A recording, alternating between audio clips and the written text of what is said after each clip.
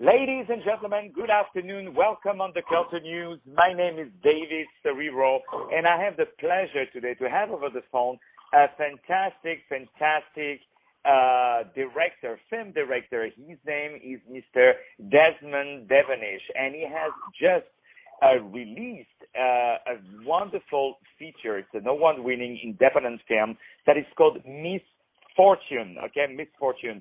And not only he did a tour de force, we call it, right, by directing it, but also by producing it and also starring in it, ladies and gentlemen. So this is quite exciting, and I have over the phone today Mr. Desmond Devenish. How are you, Desmond, today? Wonderful. Wonderful, David. Thank you for having me on.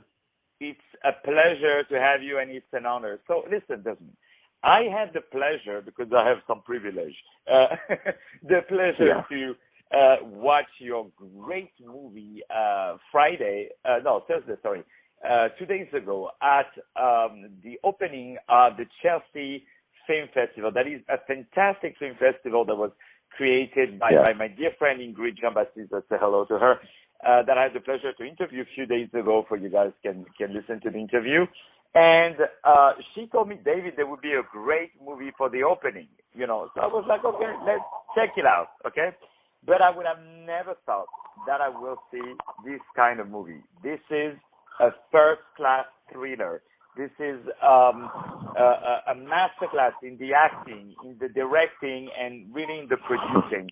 So why don't you tell us, Desmond, I know you're very busy today because you are at the film festival, and I really appreciate you taking some minutes for us. Why don't you tell us a little bit about the film Misfortune, about the story, but most importantly to start, about yourself, what brought you to become a film director? Yes, well, I definitely thank you so much for that wonderful presentation.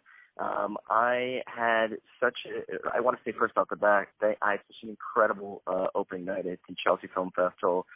Sonia, Ingrid, Michael, and the entire programming staff and coordinators just put on a phenomenal presentation, and to have a packed screening at the Cinepolis movie theater was just phenomenal. Just a wonderful way to cap off this year in New York, and it was just extraordinary. So that said, Misfortune has been quite a very eventful and life gratifying journey for me. Many lessons have been learned. The film started off 4 years ago when myself and writing partner Xander Bailey and co-lead embarked on the script, when initially we had put a previous film into pre-production that never got into fruition because some finances went south, and we had to start off again with something of a more amenable nature, which turned into Misfortune, which we had deliberately written for ourselves to play as lead actors in. Wow, that's really, really inspiring. And I really, really love to hear, and it's always very, very interesting how film director, regardless of their size, you know, regardless how big they are, they always have to pitch and to fight to get the movies done. And even once the movie has been approved, they have to fight to have that scene happening and then being removed for either for budget or for the sake of it, the organization. Oh, it cannot be happening. You cannot have a stunt like this because of that and that. But, you know, it's thanks to people like you that, you know, we have the Empire State Building, we have the Louvre in Paris, and we have, you know, because there was once a crazy man who said, let's do that, you know. So, and there was someone's vision, definitely. So tell us a little bit about the movie itself, Misfortune.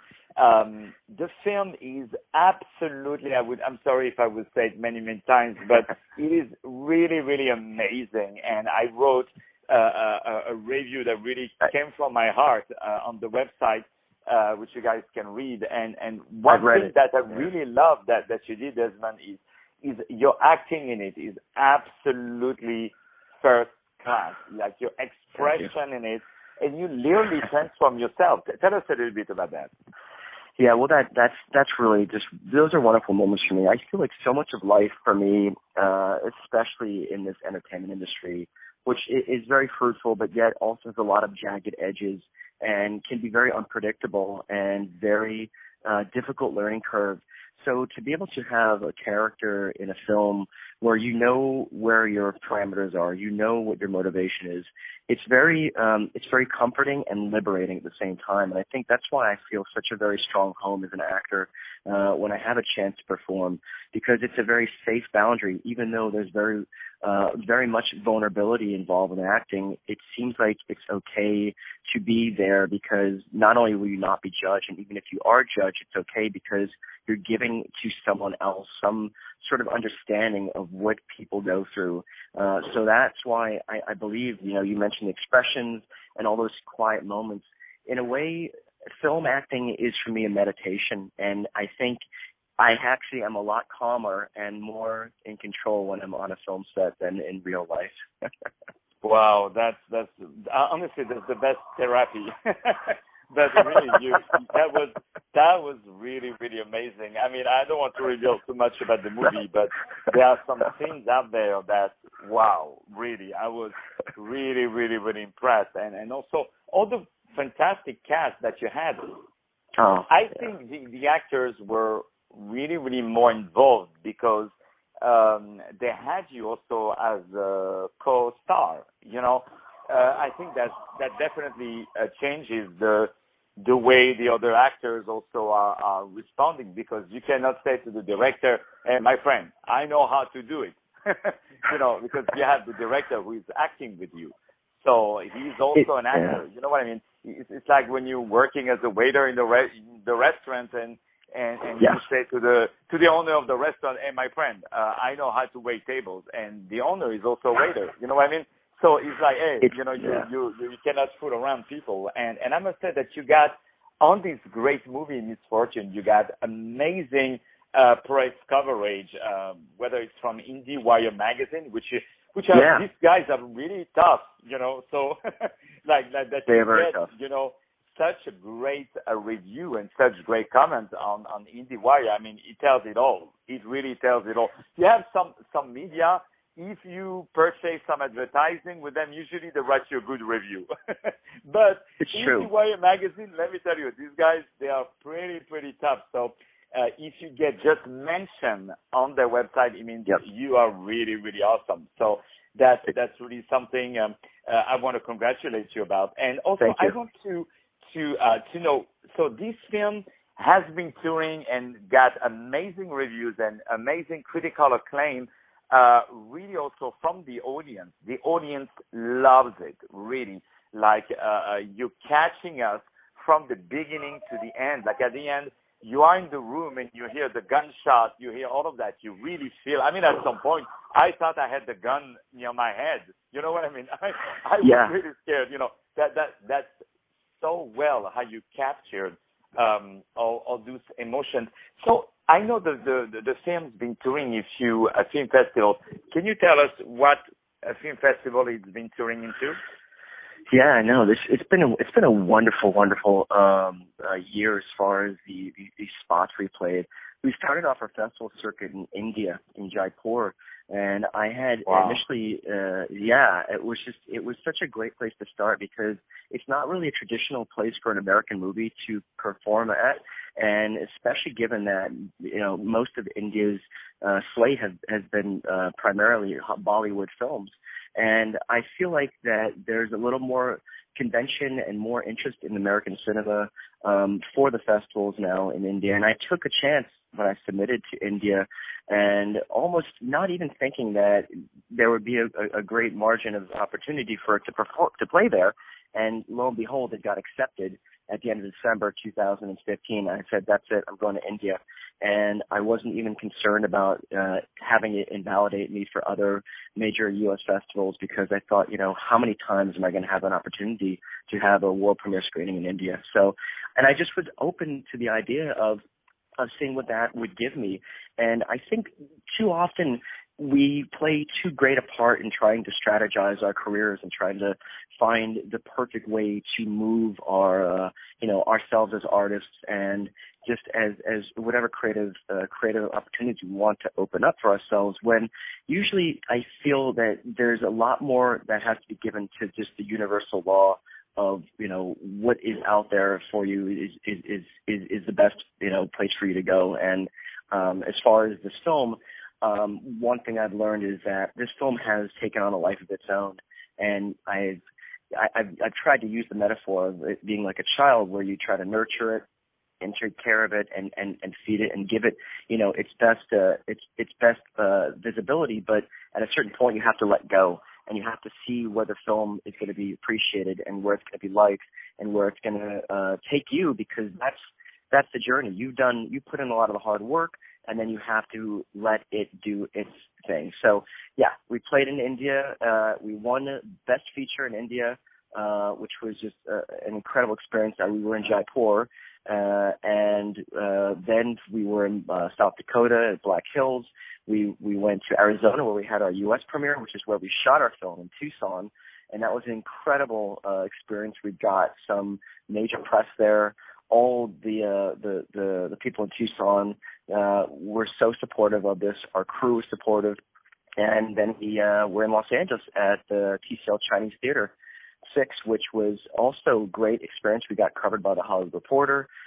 So, I mean, it's been one thing after another. And then like I said, to cap off in New York, was just such a sweet ending. And we have one more festival next week. In fact, we're playing in Minnesota at Twin Cities. So we have some nice Midwest. We have East Coast, West Coast. We played in Sweden also a month ago at the Live at Heart Festival, and that was also a wonderful experience.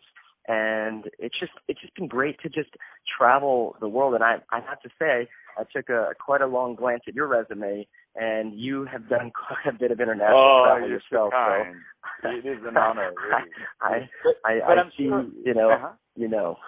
No, but I'm sure in Sweden they're gonna love you, because I don't want to reveal too much. I mean, we can't say because the photos are up there, but we can see you bleach your hair, right? This is how you got there, and so you look quite Swedish now, to me. So you're right. I think you have the perfect look over there, So. So and also I'm so glad that you are traveling with your movie, that you're going with your movie. And when we had the chat, you mentioned something great. You said the movie is playing over there, and you sounded like you have your own band and you're going to play a gig. You know what I mean? And I thought that was really, really, really great, because it's not that the movie is on the tape and the movie is made and is on the file. For you, it's still alive, and that's what I love to hear you around. So also we have to say a few words about the fantastic performance of that female character played by Jenna Cannell. I hope I'm saying it right. Jenna Cannell. You said it perfectly. Jenna Cannell. And also you got my favorite villain of all time, Mr. Kevin Gage. Kevin Gage. Yeah, that you saw in the movie Heat. Is the guy that Robert De Niro goes to the hotel and goes to and then some. Him, he said, "Look at me," and that look when he brings his eyes up, he stays in people's eyes, I think, forever. So really, your characters are absolutely wonderful. And when we just look at the stills of the movie stills of the film that are out there, if you Google the movie Misfortune, Desmond Devenish, you can see just by the expression that we're taking on a photo, like what kind of acting you are dealing with. Really, really. So what is next for you, my dear Desmond? What are you doing next after this one? Right now, we have a couple of things happening right now. In fact, feature-wise, I'll get into that second. Right now, we're also working on some projects for visibility, because I feel like it's nice to also have some use of your creativity to help some social issues. And right now, there's a issue going on in North Dakota with this the access pipeline that they are looking to build underneath the sacred territories of the tribes. And so we're building a spot for that, to do like a reel for them, to gain more visibility, to get more supplies up to that area and location for their for their protection of the water. So that's one thing we have right now, and we're doing that with DESMOND Galaxy, which is our creative collective. And the creative collective is it's a brainchild of mine to really put much more fostering in the creativity of a lot of independent artists, musicians, filmmakers, writers, whatever the scope of their creativity, because I feel like now with the industry so blown wide open, there really needs to be some more cohesion and synergy between us as artists, because I think we have something very important to offer the world, and I really want to nurture that. So that's that. And as far as the next narrative feature I'm working on, there's a film that we have the rights to that was a novel, a winner of Amazon Kindle Scout winner named Stacey Cochran, and the film is going to be called Eddie and Sonny, the same title as the novel, which is about two homeless people that are very destitute, living out of their car. The pregnant partner, she has a 6-year-old, and they are trying to just find a way to make ends meet in the south of U.S., and they come into a crime that they have to commit by self-defense, and they are vilified by the media. And it really is a very large commentary on the situation economically, socioeconomically in the United States, and also how I believe there are cases where the media can really just do major damage on the psyche of people, and to have a way to show that these people can liberate themselves and to be together amidst this crisis that practically separates them. And it's a love story. It's a thriller love story with a little bit of social commentary about the U.S. Wow. Well, let me tell you, if you are an investor, because one thing that you do very well is that because you're also an actor, because you're a director, and because you're a producer, you know exactly how to put each dollar to the right place. There is not a dollar that is wasted. There are no waste in the budget. So the result of that is that your movies become very profitable. Whoever puts a dollar, and you definitely know how to turn a dollar into $2, and so if someone wants to invest in your films, because that's something really that in our audience, we have a lot of people of the industry, okay? And we have a lot of investors, and a lot of my friends writing me, so I would like to invest in that Broadway show, I would like to invest in this, in that, in that. So I want to say that when you invest in a show, if the show is not successful, you can just cry home for the rest of your life, But with a movie, it's always a good thing, because even if, and I'm saying even if, the film is not successful as a theater release, it would work as a DVD, as a VOD. It would work when you would sell it to television. Like a film can literally live for 50 years, Like if you look at the film Scarface, it was a disaster as a theater release. But when it started to go as a home video, it became a hit, So you just never know, and also you want to be proud to have your film around and to have your name on the screen as one of the investors, the executive producer. There's nothing, it's a thrill that has no equivalent in the rest of the world, really, to have, perhaps to become a father, perhaps. But, that's really the second on the list, is really to have your name on the screen. That's really something. So if someone wants to invest in your movies, because also you don't need millions to invest in a movie. You can start with 10, with 20,000. You can start with 100,000. And trust me, it's not that you're getting 0.0001 cents. No, it's you getting a good cut, and also you live a great experience because you're making history, definitely. So if someone wants to invest in your movie, what is the best way to do it? Yeah, I mean, and that, thank you so much for setting it up. You can obviously get in touch on DESMOND Galaxy. We have all of our contacts there, and that's where we're building our pipeline right now for all all our full service industry accommodations we have, obviously, for investments, for distribution, pre-production. I mean, ultimately, I believe this is all a reaction to the studios, because there is a formula that we all see that has been redone over and over, which is not to say there's not a lot of wonderful films that do come out, but I think that there's a lot of fear involved because people are worried about making investments. However, I believe through and through, if you tell a story that touches the human public, that is an honest story, that has commercial value, that is done well, produced well, shot well, acted well, and looks great and stunning, and has something different to say, I really believe you cannot do any wrong. And I will put everything behind it, because I have done with my films. I've put my money into my films because I believe in them.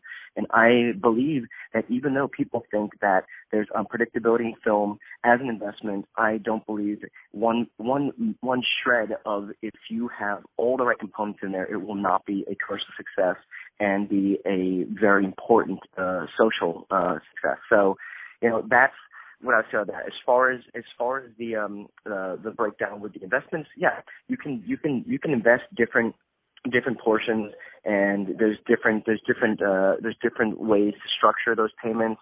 And I have a lot of people that work with us with investments. And actually, you mentioned, I don't know if you mentioned Sarah King of Smith, who's of course, she's great, a manager, but she's also a wonderful producer, and she this is her forte. So I definitely have people that would be able to walk them through that and show the waterfall and the return on the investment, and to make them interested, because not only do we want people that can have some sort of some financial gain from investing, but we want people that are passionate, that believe in good storytelling, that believe in the art of traditional cinema, which I believe cinema had initially made its first breaks forth on a scene to tell stories and to have something that really made a difference. So we definitely want people that are passionate, and we want to give back to the people too. So I think we can all make money, and we can all do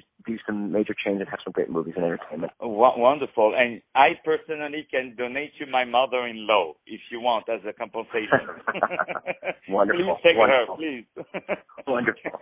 No, but it just shows to our audience and to the rest of the world that when a film director is selling his house and to invest that money into a movie, the movie would be successful. I mean, if the director believes that much in the movie, then something will happen out of it. It just shows that this is not any kind of a scam or something you put money in, you will never see it, and everything just to pay for everybody. No.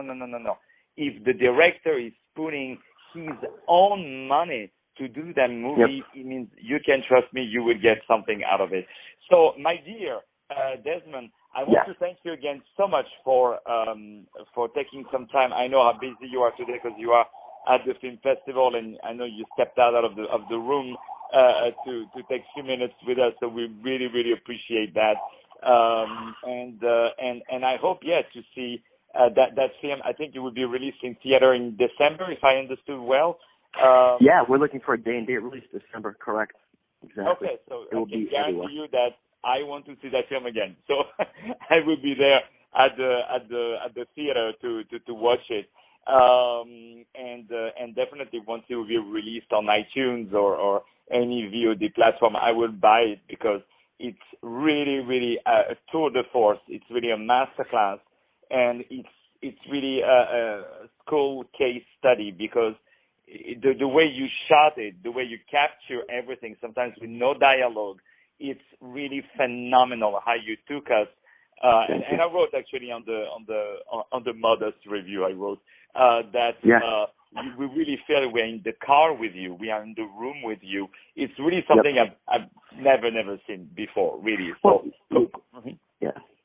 Thank you. No, I was going to say, I really pride myself on is I want people to feel. I feel people are very sincere when they go into a movie or they go into a theater or an opera, and they want to be told something that makes them feel. And I feel like there's so much stock put into big explosions, big special effects, big, different realities, which, again, is very fun and entertaining. But I think at the end of it, though, we also need to be honest and sincere with our audience, and we need to tell them things that I feel are very simple in nature, but very profound in emotion and thought. And I appreciate that you see that, and we're going to make some incredible art. I feel it, I know it, I see it happening now. Yeah. And Gunnison Galaxy, I just wanted to see if we can bring people to Gunnison Galaxy to see where we're going to grow, and you've given me this opportunity to spread the word, and I really appreciate it, David. No, my dear friend, the doors of this show are open to you 24/7, and anything that you would do, really, we will talk about it, because you are a genius, you are a first-class actor, you are a first-class director, you're a producer, you're an artist, you are passionate. At the end of the film festival, you shook the hand of everybody around, you greeted everybody who came to compliment you, because the audience was like, wow, that's amazing. And I always say, if the guy is as good on the screen as he is in life, success will come. It's only a matter of time. So I want to thank you again, my dear Desmond. Once again, ladies and gentlemen, my name is David Serero. I had the pleasure today to have Mr. Desmond Devenish, who is the director, the producer, and the lead actor on the fantastic film. It's really a masterpiece thriller. It's called Misfortune, in one word, not misfortune. Misfortune in one word. It's a fantastic film. It opened the Chelsea Film Festival, which is a fantastic film festival, is still playing until Sunday, which is tomorrow, October the 16th, 2016. And we wish only the best. And please, if you see the movie Misfortune that is playing around, go to see it. If you're a movie theater, get in touch with the production company of Desmond to try to buy that film, to show it to your audience, or if anyways you want to invest in the next film of Mr. Devenish, really that every single penny will have its value. I can guarantee that. Thank you very much, Desmond, and talk to you very soon. Thank you so much. I appreciate it, David. My pleasure. You take care. Bye-bye.